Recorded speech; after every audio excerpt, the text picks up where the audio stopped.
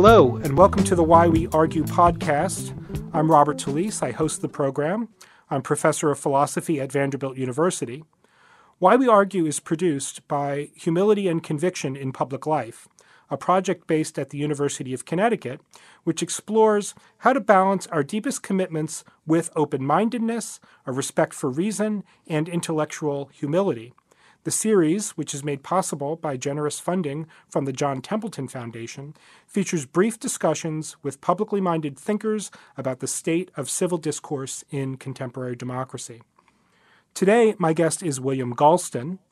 Bill is Ezra K. Zilkha Chair and Senior Fellow in the Brookings Institution's Governance Studies program.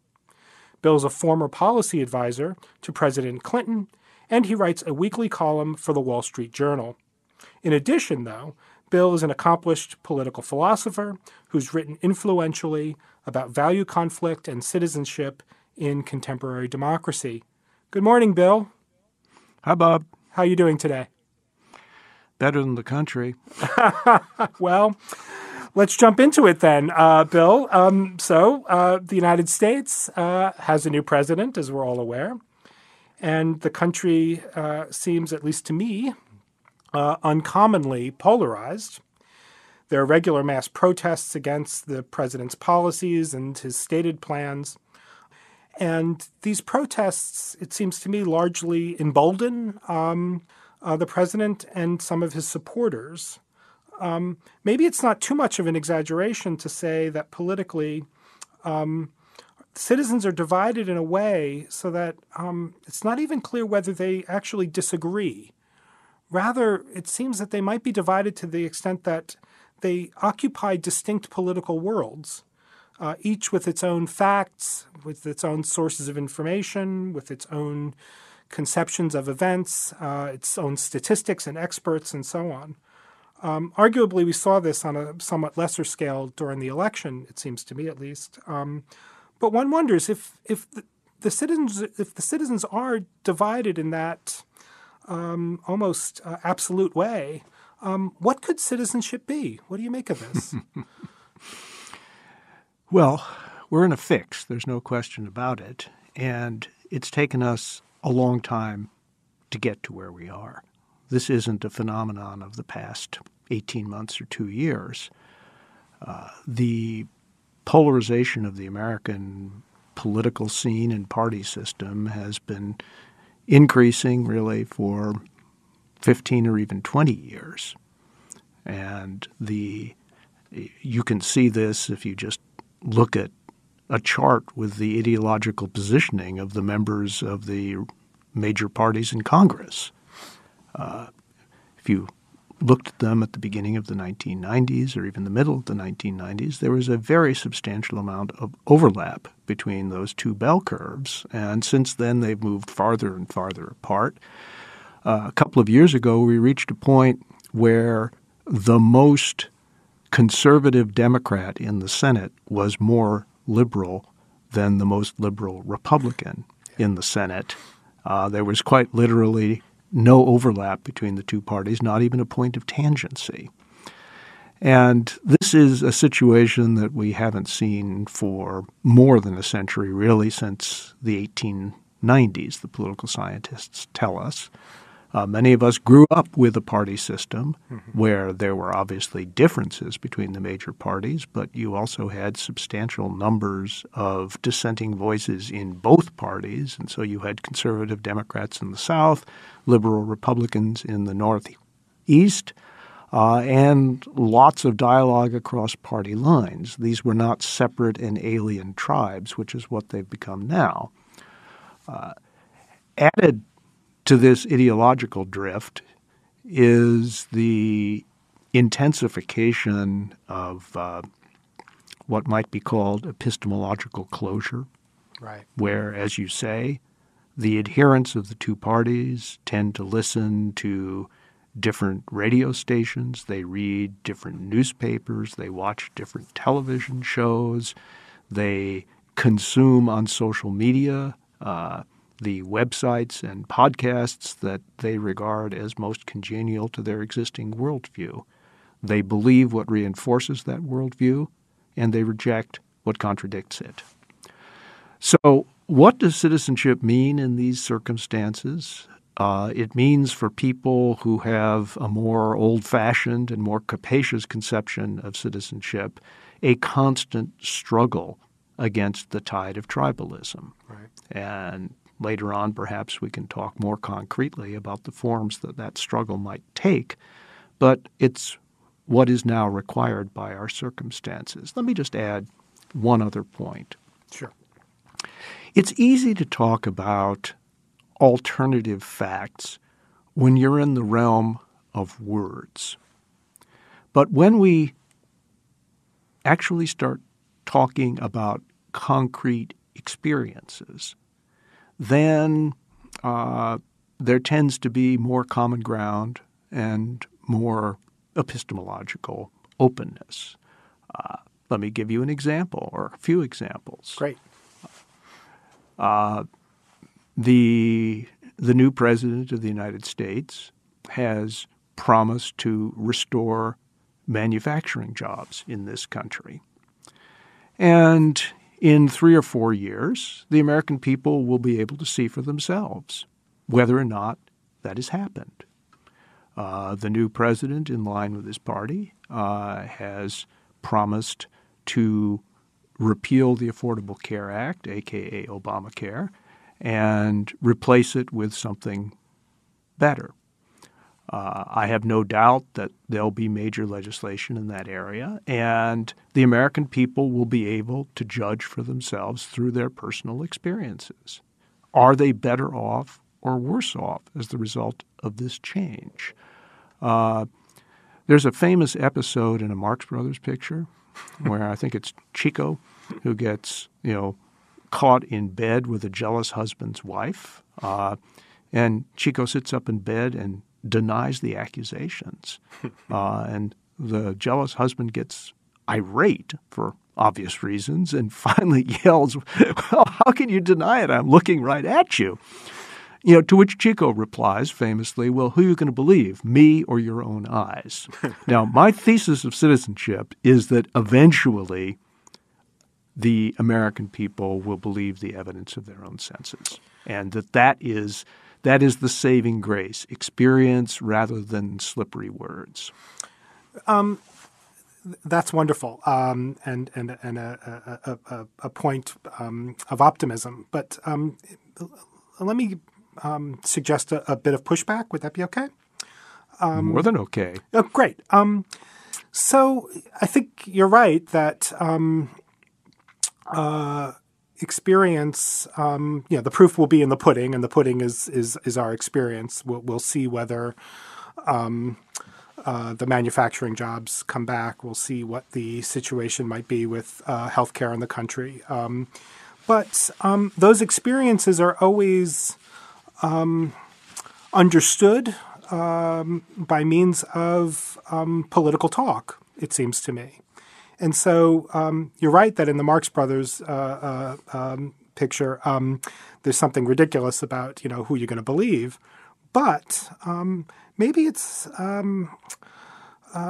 easier in the political realm to shift blame and to, if things don't go well, for the president to put responsibility for things that have happened or haven't happened on other people, including, as he has done in the past, some people in his own party. So I wonder if there isn't a region within our political experience where the distinction between lived experience and the descriptions and the stories we tell about those experiences aren't a little bit harder to tease apart than they might be in the Marx Brothers example. Well, this, as you know, is a view with, a great deal of history behind it. Yeah. It was a fear articulated by Greek philosophers, by Greek playwrights such as Aristophanes. It's why Aristotle chose to devote an entire book to the subject of rhetoric. Right. It was the theme of one of Plato's greatest dialogues, the Gorgias, which I reread every year just to keep my head straight in your That's nation's a good capital. plan. But my experience-based view is that citizens accept accusations and explanations for failure for only so long.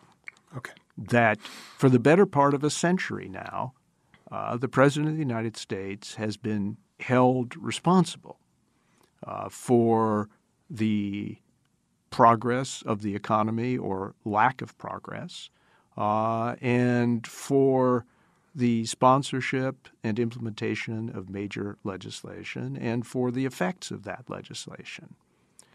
And no doubt there are ways of deflecting the evidence for a while, but ultimately, and I guess this is my small d democratic credo or faith, ultimately the people will judge for themselves based on the categories of their own direct experience. Now, there's some issues that cannot be judged in that way. Right. If you're talking about a foreign policy issue that is remote from the lives and the experiences of most people, then there's no question about the fact that words matter. But even there,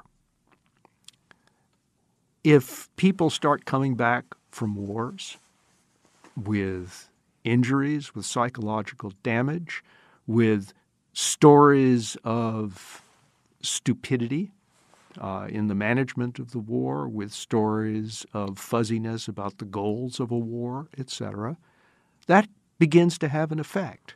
Mm-hmm. So the distant becomes visible and immediate and helps to shape public perceptions. That's certainly what's happened with a series of wars that this country has been in since I was in college. Right. So I am more confident in the long-term consequences and political effects of political reality than some other people are. I do not subscribe to the proposition that political rhetoric can overcome the force of experience.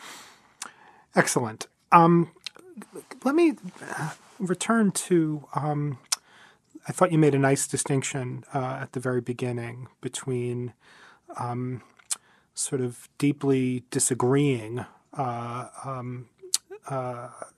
representatives and citizens, where deep disagreement is very serious disagreement, but it still allows the possibility of overlap.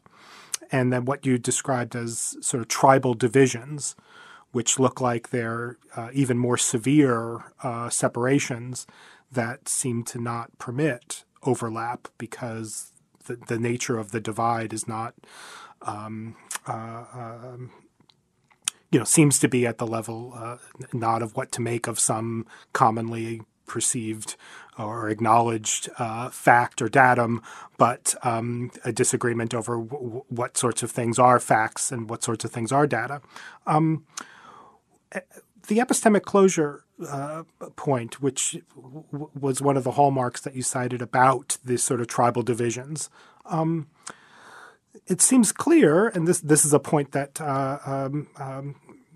lots of people have made, especially Cass Sunstein. It seems that the technology is driving, that's going to be the question, actually. Is the technology driving the tribalism and the epistemic closure, or is the technology being used in the ways that it's being used because the tribalism already exists? People are already disposed to listen only to louder echoes of their own voices and to attend only to the kinds of news sources that reaffirm their antecedent beliefs, attitudes, and perceptions? Or is the technology playing a causal role in the other direction? Is it causing the tribalism and the epistemological closure? Do you have a view about that? I have a view that it's a vicious cycle. Ah, good. Like so many other social processes, causes and consequences are frequently linked in both directions. And I think that's what's going on here. It's not all of one or all of the other. That said, there's also a hunger in the land for what are seen as more neutral sources that people think they can believe in. Let me give you an example. I spend a fair amount of time listening to C-SPAN. It's possible there is a radio broadcast of C-SPAN as well as the various television programs. And so many people phone in and they begin their statements or their questions with, "Thank you for C-SPAN." Yeah. And the reason they thank C-SPAN is that they can turn it on and see an unmediated picture, an uncommented picture of Congress in action, of politicians speaking at rallies, of panel discussions, et cetera, et cetera. And it's clear to me, and survey research backs this up, that a substantial percentage of the American people would prefer to see their political life not through the prism of somebody else's selection of experience and comment on it, but rather for themselves. That is, to make the distant an immediate experience in the same way that what is close to home is already an immediate experience. And I think that's worth noting and building on. And it suggests to me that there may well be a future for forms of media that come to be perceived as more like C-SPAN and less like talk radio. Right. So I'm curious about some of the data about what people prefer. So one of the things that seems puzzling, at least to me, is how mainstream televised news programming is now almost entirely formatted in a way that, on the one hand, one would think would make deliberative Democrats very happy, because the newscaster says that something has happened, and then instantly there's a panel discussion of two or three people, and in between the newscaster saying that some event has occurred, and the next commercial, there's a back and forth. So it looks as if at least mainstream televised news has an element that recognizes the importance of conversation and exchanging perspectives and all the rest. However, maybe because of the constraints of the actual format and the need to get the commercial advertising time in, it seems also democratically disastrous. Does that seem right to you? In that the panel discussion sort of fuzzes up what actually happened?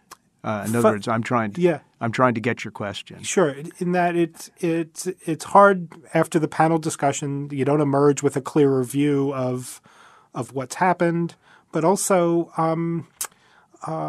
it looks like the way the news is reported has just become another occasion for a kind of political gamesmanship, where people look like they're exchanging perspectives and reasons and considerations, when really what's being presented is a kind of spectacle for the consumer to pick a side among some talking heads.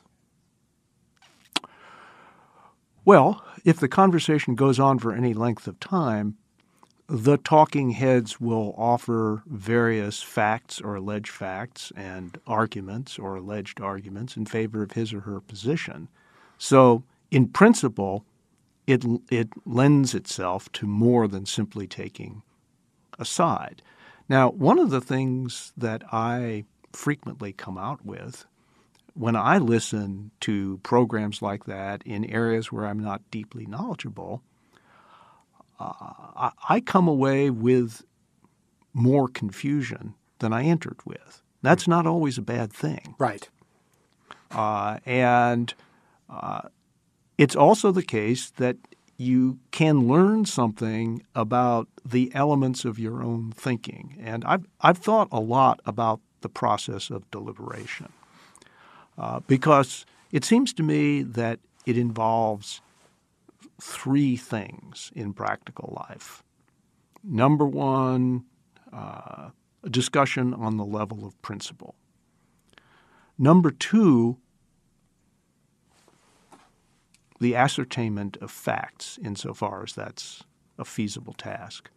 But number three, what really introduces the note of indeterminacy is predictions about the outcomes of different courses of action.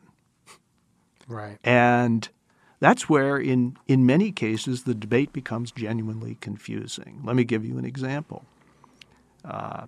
During the debate over welfare reform in the middle of the 1990s, Senator Daniel Patrick Moynihan, who had been seized of the question of welfare longer than just about anybody in the Senate, who devoted more intellectual energy and attention to it, who'd looked at the research more than anybody else had, confidently predicted that if the welfare reform bill passed, that millions of children and their parents would be sleeping on heating grates. That didn't happen. If Moynihan had been right about that, it would have been a compelling argument against enacting welfare reform in anything like the form that it was presented to the Senate. But it didn't happen. Now, frequently people have to make decisions, whether elected officials or ordinary citizens, based not just on principles and facts, but about their expectations, the future consequences of current actions. And those expectations are colored by pictures of the way the world works. And frequently you can't know until after the fact whether a particular view of the world has turned out to be more accurate or not. So deliberation, it seems to me, is inherently underdetermined by what we can know with certainty or a reasonably high probability. Right. But I guess sometimes the audiences to news programming that looks like it's aimed at presenting at least portraying a mini deliberation among panelists on a CNN news program. I wonder if it doesn't more often serve to just not alert people to the complexities of pressing political issues and the difficulty of trying to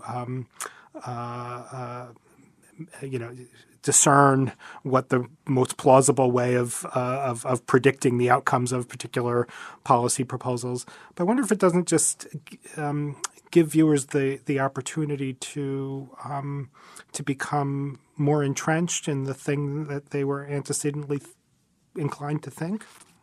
But it may well. Yeah. But that raises the question of what those issue segments are designed to do. Right. And let me give you an analogy. Suppose you think of the viewing public as a jury and the talking heads as lawyers or advocates offering different briefs. They're not trying to come to agreement. They're not deliberating in that sense. Right. They are appealing to the civic jury, which is a different kind of process. And if the networks wanted to model genuine deliberation, they would have to organize themselves completely differently. Right. Now, it wouldn't be a bad idea if we saw more of that, but modeling real deliberation is much slower, less dramatic, less newsworthy, less watchable. And it's worth asking the question, and perhaps experience can determine the answer to this question, if if major networks wanted to devote an hour a week to a serious, sustained, deliberative conversation on an important public policy issue, what kind of audience would that get, I wonder?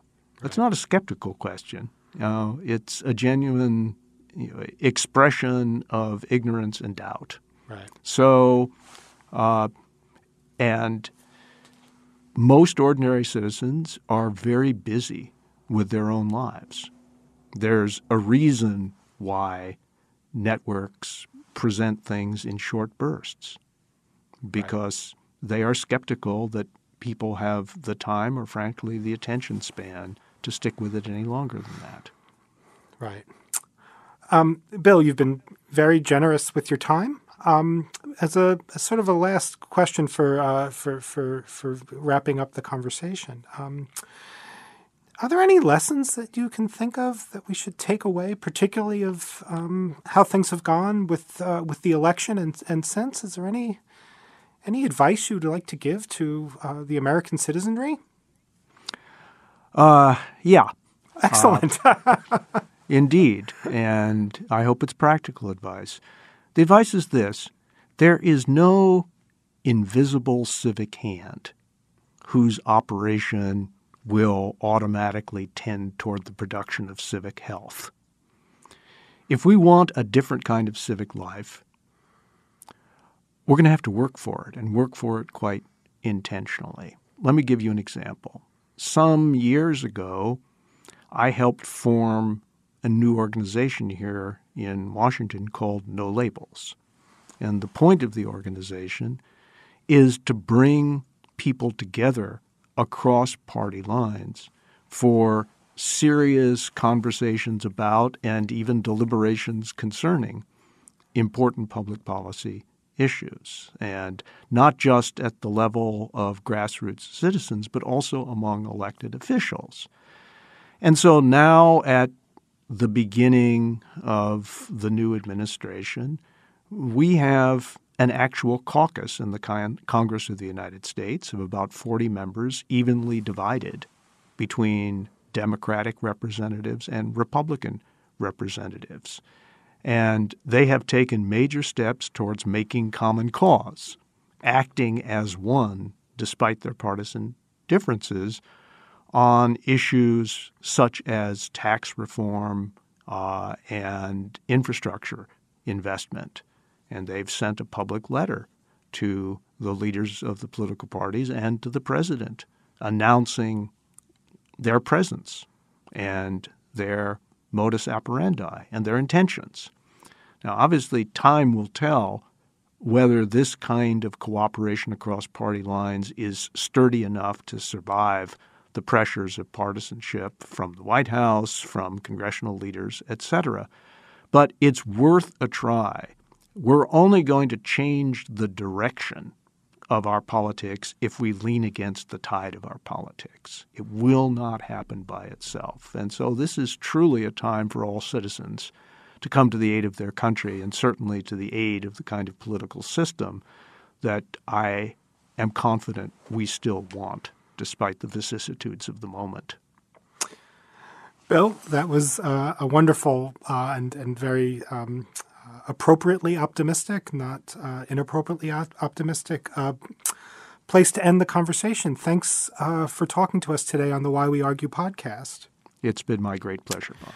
And thank you, listeners, for tuning in to the Why We Argue podcast, which I remind you is produced by the University of Connecticut's Humility and Conviction in Public Life Project with generous support from the John Templeton Foundation. You can follow the project on Twitter and on Facebook at Public Humility. That's one word, Public Humility. Thank you so much, and bye for now.